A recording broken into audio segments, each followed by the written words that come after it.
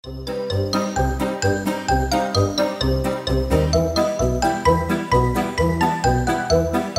guys! Welcome back to my channel! So, today, gagawa na naman tayo ng panibagong cake. So, ang gagawin natin ay chocolate cake.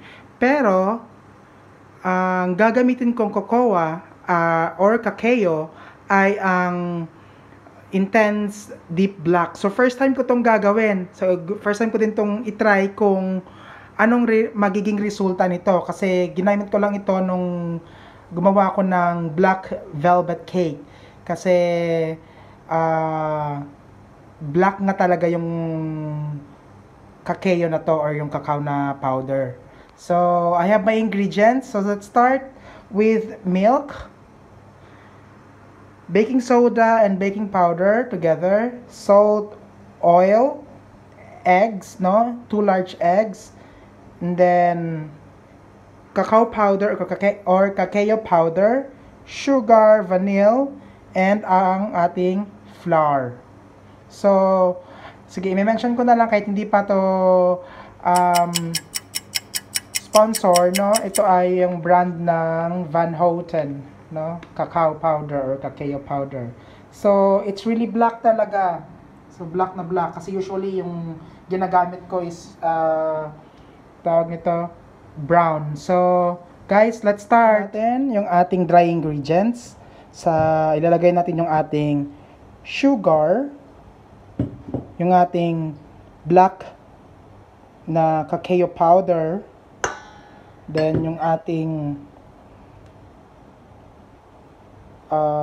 mix ng baking powder and baking soda, yung ating salt. So, mix lang natin to. So, mix. So, yan na, na-mix na natin.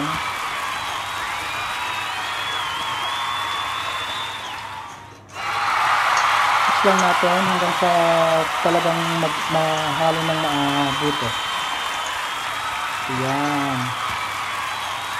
Lagay na natin yung ating wet ingredients. So, lalagay natin yung ating eggs,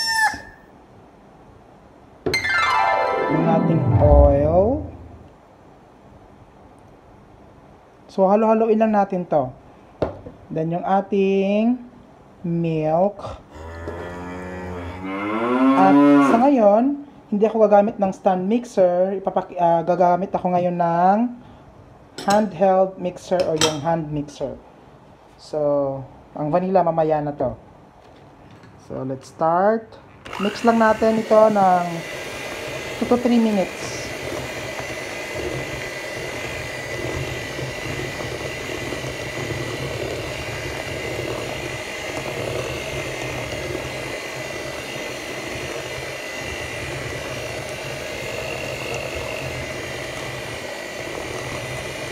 After natin ma-mix ng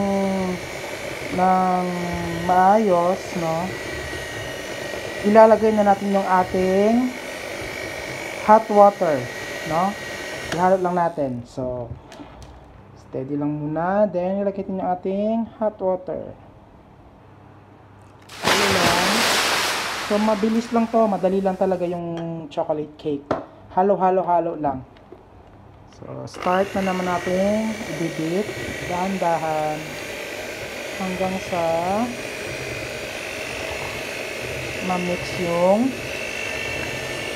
water sa ating cake batter na chocolate.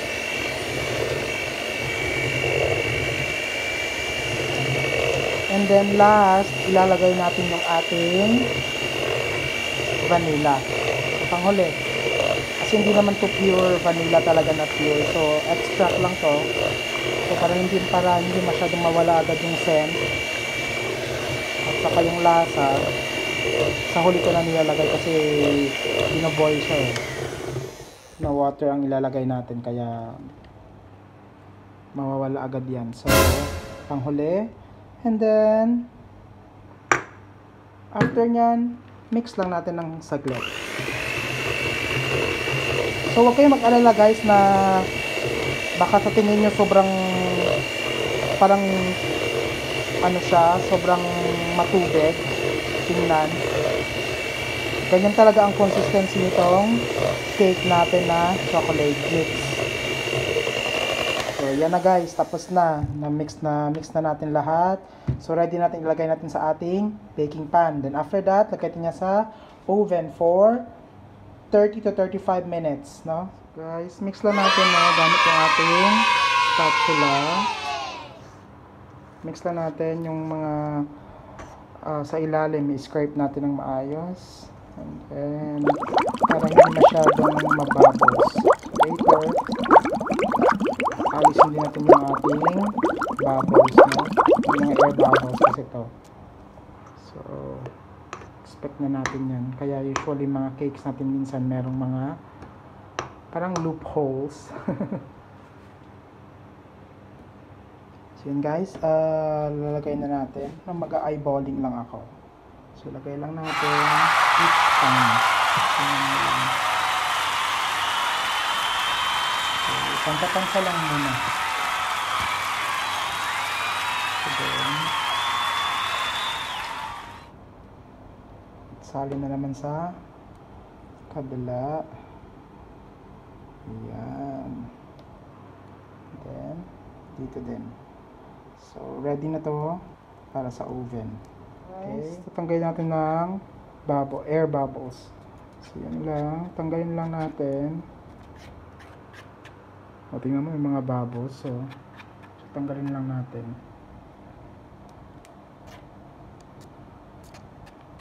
Yan. Kita nyo, maraming mga bubbles. Kailangan natin siyang putukin. Yan, putok-putok lang. Putukin lang. Hanggang sa medyo mawala na yung bubbles. Bago natin siya ilalagay sa oven. So, yan na guys.